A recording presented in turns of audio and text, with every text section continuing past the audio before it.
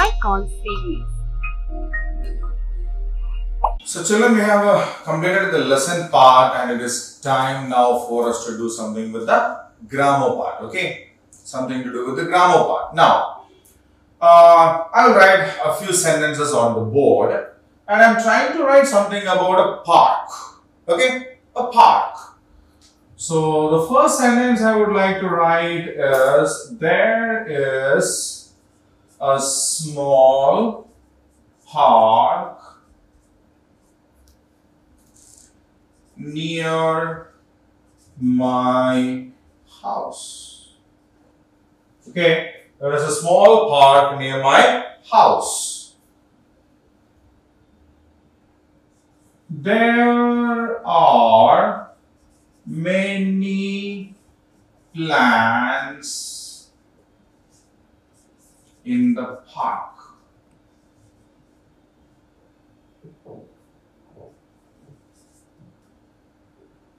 The plants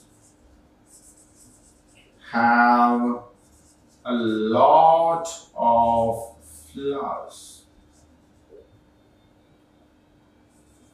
A lot of kids come to the park in the evening. They play a lot of games.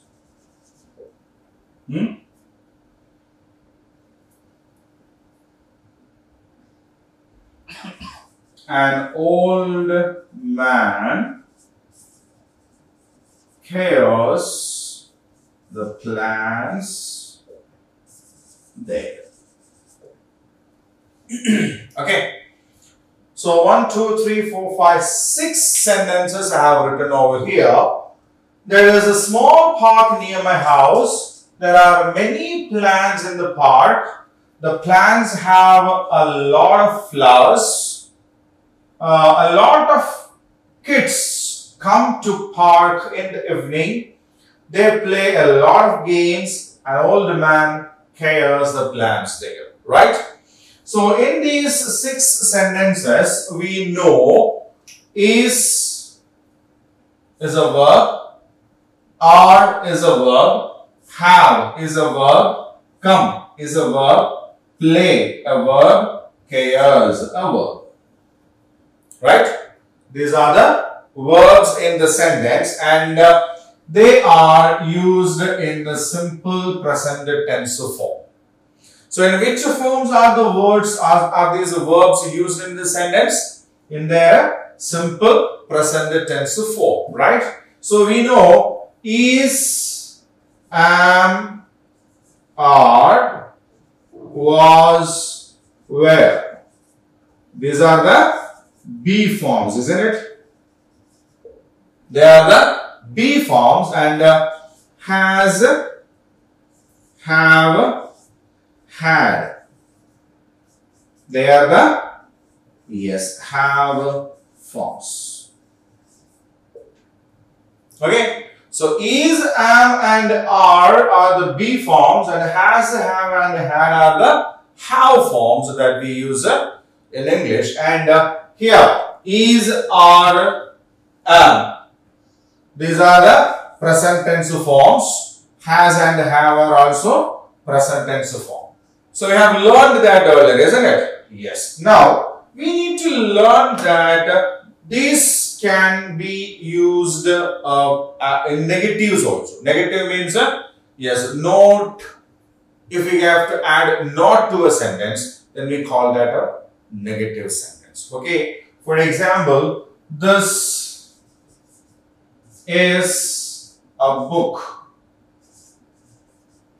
Okay. We say this is not a book. So in the first sentence we used is as it is. So this is a positive sentence. Okay. In the second sentence we added a not to that. Okay. and then it becomes a negative sentence. So how do we make a positive sentence negative? Yes, we can change a positive sentence negative by adding not. What should we add? We should simply add not to a sentence to make a positive sentence negative. And that not has to be added after the verb. Okay, so when we add not to the verb, then we get the negative sentence. Okay, so the same way we can add not to the be forms also. Okay, so we can frame the negative of simple present tense. Even though we use the do forms or have forms, we can add not to that and make their negatives. Right? Now, when do we use simple present tense? When do we use simple present tense? So, what are the situations where we use a simple present tense? So, simple present tense is used for expressing habitual actions.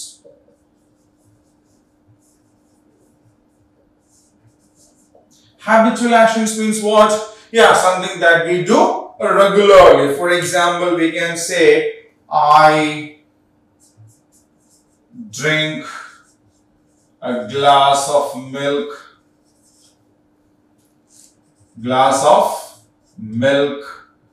in the morning. I go to school by bus. We play in the ground in the evening. We play football in the evening. He teaches us maths. Right? So, usual or habitual activities are expressed using simple present tense. So, simple present tense is used for expressing habitual actions. Then, universal truths.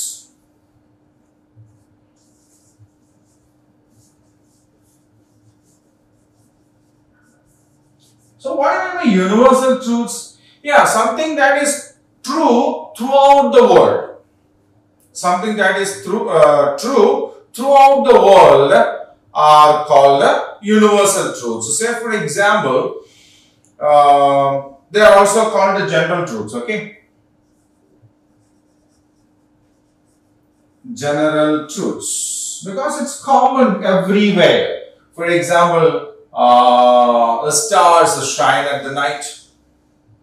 The stars shine at the night. Can we see any stars in the daytime? No. Isn't it? So we say the stars shine at the night. The stars shine at night. The stars shine at the night. We use simple present tense to express planned activities.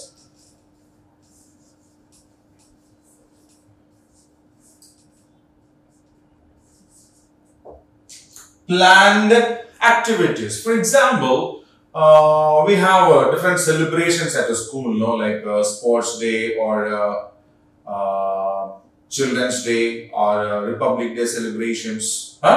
So, we say the program starts at 8 o'clock, isn't it? The program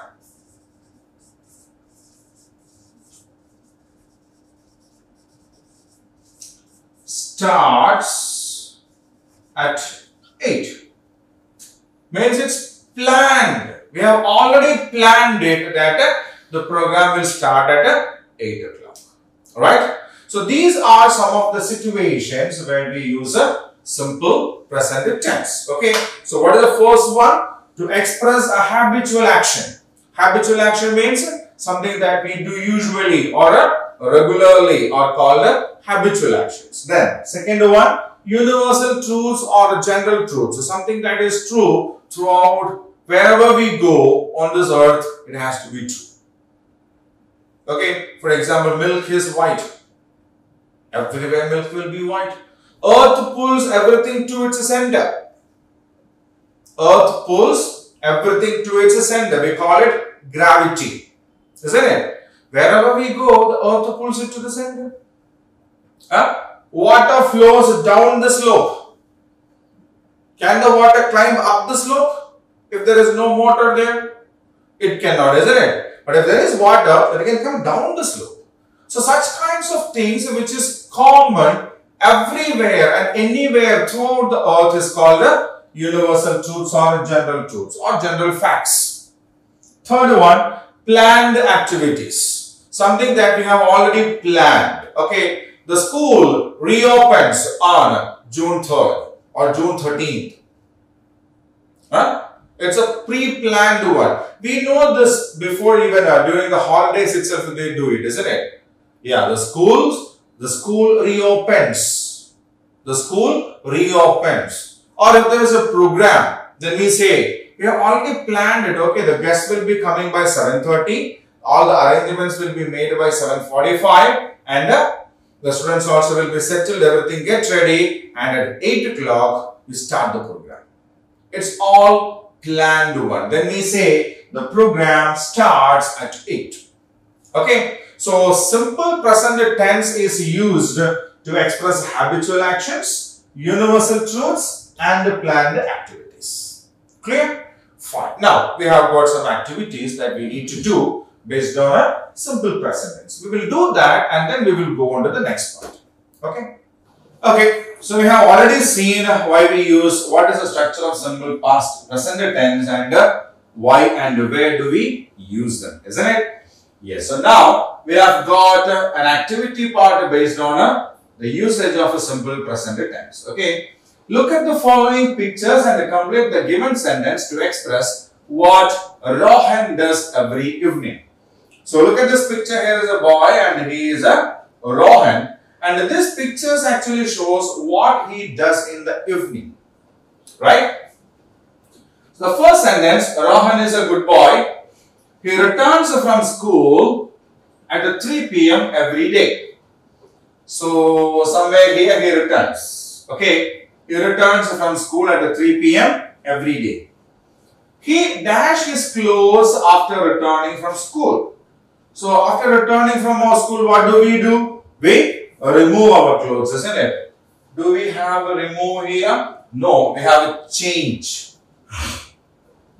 He changes his clothes after returning from school. What does he do? He changes his clothes. And after changing his clothes, what is he doing? Then he washes face. Then he washes face. Then Rohan snacks after that. And after that he eats. Rohan eats snacks after that. Then he usually TV for some times in the afternoon. He usually watches TV, isn't it? He usually watches TV for some times in the afternoon. Fifth, he with his friends in the park every evening. He plays with his friends. See, he's playing here, isn't it? So he plays with his friends in the park every evening. Sixth one, he milk after coming back home from the park. So after playing, when he comes back, he drinks milk. He drinks milk after coming back from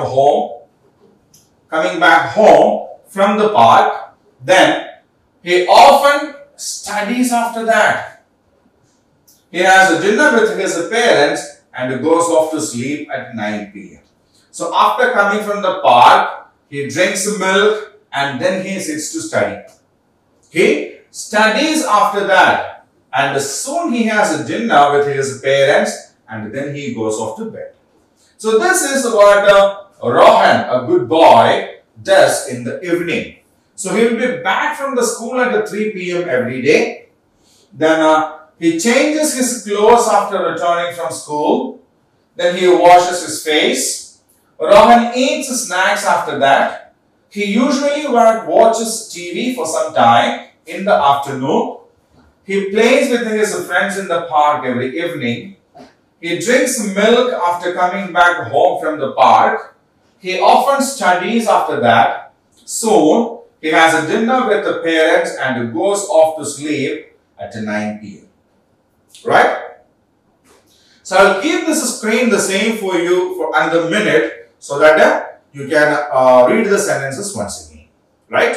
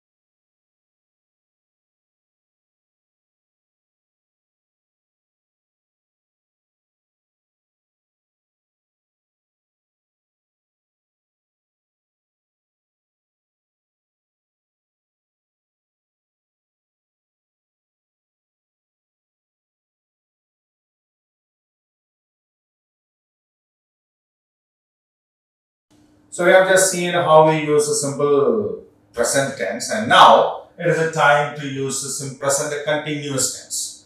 So there is something in the name itself, a continuous tense. Something is continuing, something is going on. Okay, something is going on. And when is it going on? Present. Present means at the time of speaking, isn't it? Present means at the time of speaking. Now I am speaking something and this is a present, and when I am speaking something is happening. Okay, so if I say I am writing on the board. So this is something that is happening at the time of speaking, isn't it? Or if I say you are listening. Are you listening now? You are listening, isn't it? You are listening, and that is happening when I am speaking, isn't it? Okay? Yes. Then we can say he is taking notes. So when I am saying something, somebody is writing there some notes. Okay, so I am writing on the board is something that is happening when I am speaking. You are listening is also something that is happening when I am speaking. He is taking notes is also happening when I am speaking, isn't it? So when do we use present continuous tense? Yes, present continuous tense is used when we have to express something that is happening at the time of speaking. Right? So when something is happening at the time of speaking, then we use a present continuous tense. Okay. So now, let us have a look at these sentences. So what is a verb here? Am writing. Isn't it? Here, are listening. Here, is taking.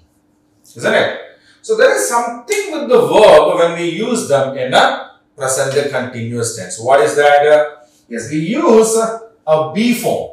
Which be form? The be form in the present tense. We know is, am, are, was, were. All these five are be forms, isn't it?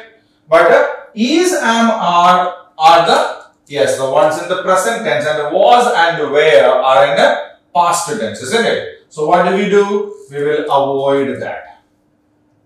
We will avoid that, and we will select the be forms in a, yes, present tense form. So is or am or are plus take is a verb. It's used in its ing form. Listen is a verb. It's also used in ing form. Write is a verb. That is also used in its ing form, isn't it? Yes. So what we need to do here is verb plus ing. Okay. So, is, am or are plus ing form of the verb is the structure of a sentence when we try to write that in a present continuous tense. What is the structure? Is, am or are plus ing form of the verb. See, when the subject is a singular like he or she or it, huh? Yes. Or when we say Ram is taking notes. So when we use a singular subject here, okay, when the subject of a sentence is a singular, then we use a is. Okay, and if you use a plural subject instead of you, I say the students are listening, or if I say the boys, or if I say they are listening, isn't it? Huh? So if the subject that we use is a plural, then we use a are. Isn't it? So when the subject is a singular, we use a is. When the subject is a plural, we use are. And when the subject is a first personal pronoun I, in the sense of me. Okay. When the first personal pronoun is used as a subject, then yes, that way we use a am. Okay. So the structure of a present continuous tense is am or are plus ing form of the word. Is used when the subject is a singular. Am is used when the subject is a first personal pronoun I, and are is used when the subject is a plural. Right? Okay. Now we have got an exercise from this part in the lesson itself about the present continuous tense, and we will do that, and then we will go on to the next topic. Right? So children, now we have got something to learn in the grammar, and that is about a present perfect tense. Present perfect tense. So perfect means what? Perfect means what? What do you mean by present perfect tense? Okay, we will analyze it first. Perfect means all clear, isn't it? Done, finished, isn't it? Okay, so present means now. So what do you mean by present perfect tense? Something that is done just now, that's it. We have finished something at the time of speaking. We might have started it any time. We might have started it today morning and we finished it now. It's noon now. Or we started it yesterday, last week, last month. Doesn't matter. Okay? So, if we want to express an action, that we have completed just now, just before we're speaking. Okay? So, something that we have finished just before speaking is expressed in a present perfect tense. Something that is perfect at the time of speaking, present. Okay? So, an action that is perfect at the time of speaking is expressed in the present perfect tense. Okay? So, example, it's a holiday and you went to your friend's house. Okay? You went to your friend's house, and when you went there, your friend was eating breakfast. Your friend was eating breakfast. So, his mother offered you also breakfast. And you do not want to eat it because your stomach is already full. Your stomach is already full and you do not want to eat anymore. So what do you say? I have eaten my breakfast. Isn't it? I have eaten my breakfast. Okay? Or in the evening, you came back from the school, you kept your clothes back there, changed your clothes, and after some times, your mother came and saw you watching TV. Okay? Your mother came and your mother saw you watching TV. Now, mother actually has a doubt. Usually, you will complete your homework first and then you will go for watching TV, isn't it? Usually, you will do your homework first and then you will go for watching TV. Now, why are you watching TV now? Then, she will ask you and you will say, what do you say? I have done my homeworks. I have done my homework. Means what? Yes, you had already completed your homeworks and now you are watching the TV. Got it? Yes. So think, just then your father came. You are watching TV over there. Your mother asked it. You said, I have completed my homework. Your father came. Your father saw you watching TV. And your father asked your mother, what is he doing? Okay. Your father asked your mother, what is he doing? And then your mother says, what? He has completed his works. What does she say? He has completed his works. So, just before she said that, he had completed that, isn't it?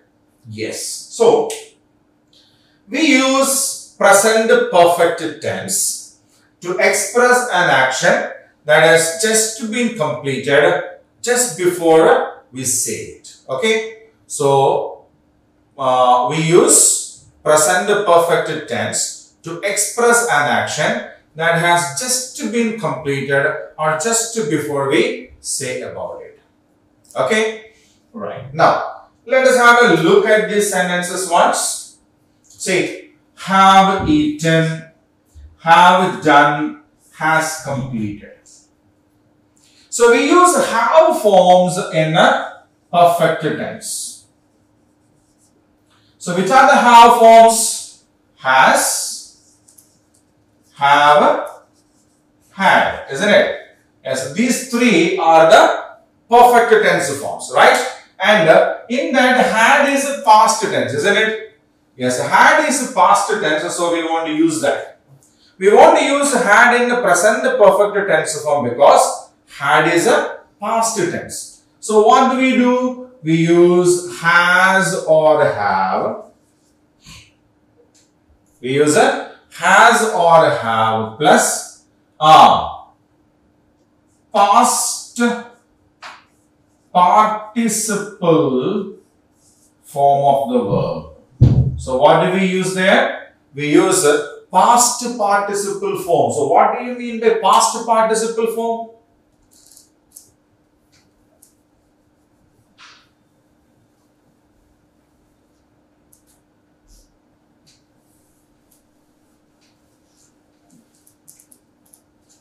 See, every verb has got three forms. Okay. Say, for example, we write work. Yeah. Past tense is worked. The past participle also is worked. If we write eat, past tense is ate. Past participle is eaten. Okay. If we use play, past tense is played. Past participle also is played. So, this is what we call the V3, the third form of a verb or a past participle form of the verb. Okay? The third form of the verb or a past participle form of the verb. Right? So, that is used after the have form. See, I have eaten. Has have. I is a subject, so we use a have. Then a V3, eaten. The second sentence also we used I. Okay, if I use you here,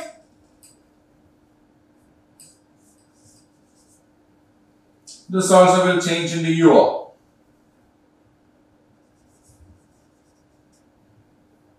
Okay, so again you is plural, so we have used have done. Then he is a singular. He is a singular, so we used has there. But after has and have, eaten, third form of the verb eat, done, third form of the verb do, completed, third form of the verb complete. Okay. So after has have, the have forms, we use a third form of the verb. Okay. So that is present perfect tense. Present perfect tense is used to express an action that has just been completed as we say it. The structure is has or have plus a past participle form of the verb or the V3. Past participle form of the verb is also known as a V3. Okay. So has is used when the subject is a singular. We use has when the subject is a singular. Have is used when the subject is a plural or a first personal pronoun I. Okay. So that is about the present perfect tense. Now we have got an activity. Some exercises are there. So we will do that and then we will continue with the remaining part of the lesson. Right. After completing about the simple present tense, we have learned about the present perfect tense also, isn't it? Yes, we have learned about the present perfect tense also. So now we have got an exercise here. Study the following sentences and pick out the verbs used in the present perfect tense. Also, write them in the space provided. So two sentences are given here. What we need to do now is identify the verb which is in the present perfect tense. Present perfect tense and write them separately. Right? I have read a part of the story that she is writing. So what is the structure of present perfect tense? So if it is a perfect tense, then has, have or had has to be used. Has, have, had. Isn't it? Yes. So this is present perfect tense, so we use has or have. So I is the subject here. So after I we use have. Then where is have here? Yes, have. Read, read, read. Isn't it? Read. Second form is read. Third form is read. Present tense read. Past tense read. Past participle read. So what is the verb form here? I have read. So yes, have read is the verb which is in a present perfect tense form. Right? Now, the policeman has stopped the red car. The policeman is a singular one. Only one person, right? So we have used has here. Stop, stopped, stopped. The three forms of the verb stop is stop, stopped, stopped. Present tense is stop, past tense is stopped, past participle is stopped. Isn't it? Yes. So what is the verb form here? The policeman has stopped. Has stopped is a verb which is in a present perfect tense. Right? So I have read a part of the story that she is writing is a sentence.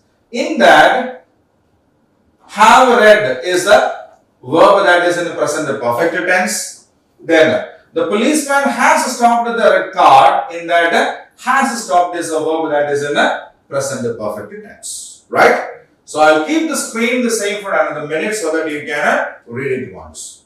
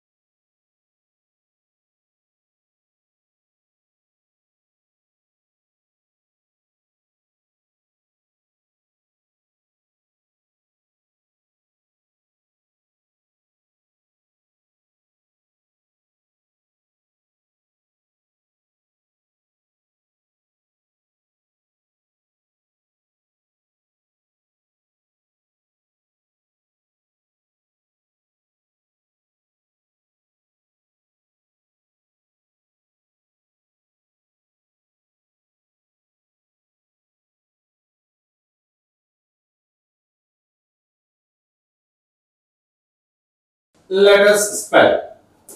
Complete the following words by filling the missing letters. You may use the clues given in the box. So we have a set of 6 words here with plenty of blanks inside it. What should we do? Yes, we should rewrite this word in this space given here. But while rewriting that, we need to complete these blanks also. Okay? We need to rewrite the words, but with completing the blanks. Clear? So, dash OL dash I dash RS. What is the word? SOLDIERS, soldiers, isn't it? SOLDIERS. Okay. Now the second one. LA dash dash dash R. LA dash dash dash R. LADDER, ladder, isn't it? LADDER, ladder. Now, third one, dash dash ITE, quite, QUITE, quite, isn't it? Then dash dash V dash dash dash SL dash. It's all clumsy here. So dash dash V dash dash dash SL dash. So what will be the word? OBVIOUSLY, obviously. Okay? OBVIOUSLY.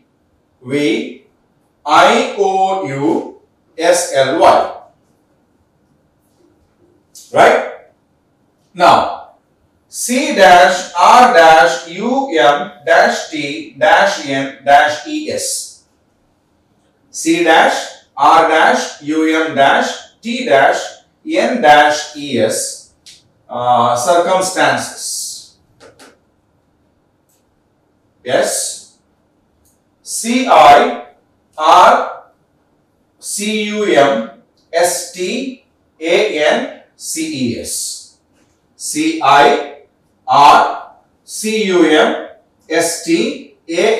CIRCUMSTANCES, circumstances, right? Now, S dash dash dash dash E. 4 dashes are here in between that. How many are here? 4. And the word is SOLACE.